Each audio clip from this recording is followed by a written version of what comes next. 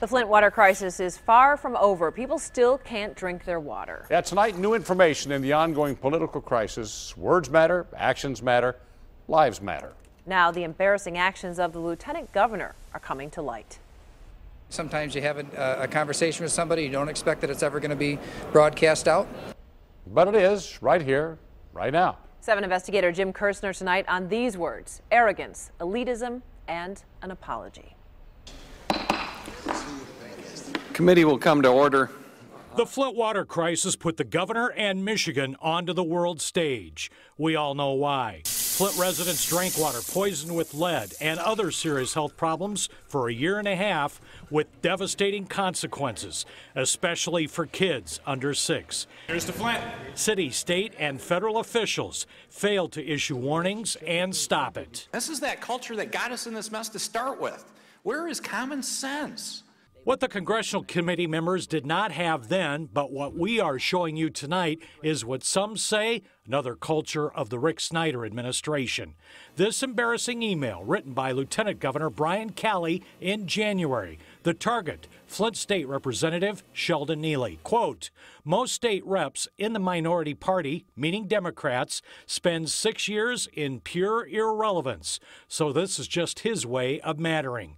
It was because of this embarrassing story and event where Representative Neely said the governor needed to do more to help Flint.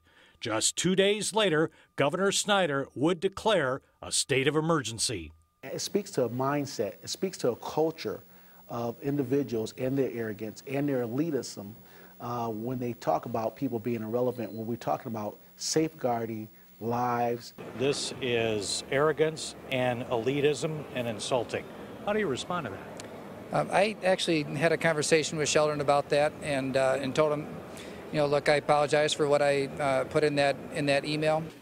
Get this, the same January email, which was released by the governor's office and buried in thousands of others, goes further about Flint Mayor Karen Weaver, just elected because of the water crisis in January. Quote, we need a friend on the ground, and at this point the mayor is our best bet. We should bend over backwards to say yes to her as much as we can to make sure she is out front, taking credit for delivering things from the governor, not the state rep or senator who are actually hindering progress at this point. And again, I appreciate you hosting us and the learning we're getting and the partnership we're building. Was she being played? The mayor declined to comment on camera. Raw politics behind the scenes can be blunt. Sometimes you have a conversation with somebody, you don't expect that it's ever going to be broadcast out, and so it was inappropriate, and I apologize for it. Have you discussed this with the governor? No, I don't believe so. But earlier this week, we did. You aware of this? No, we don't play people. This is all about working together in terms of partnership, and that's the view, and we each have a role to play. Karen Weaver is the mayor of Flint. She should be running the city of Flint. I would say that they were playing, using a tactic to play everybody, to play the public. I believe that we should do everything that we can to help the mayor be successful, period. Have you apologized to her too? For wanting to help her be successful? No, for writing this. No, I just was with her. You don't think an apology is necessary? What I'm saying is I want to help her as much as I possibly can. No apology necessary. For wanting to help her?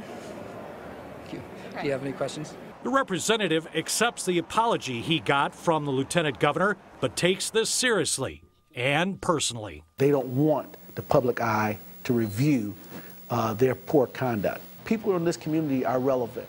People matter. Lives matter. And in Flint, it is still not known when people can drink their water. Jim Kirstner, 7 Action News.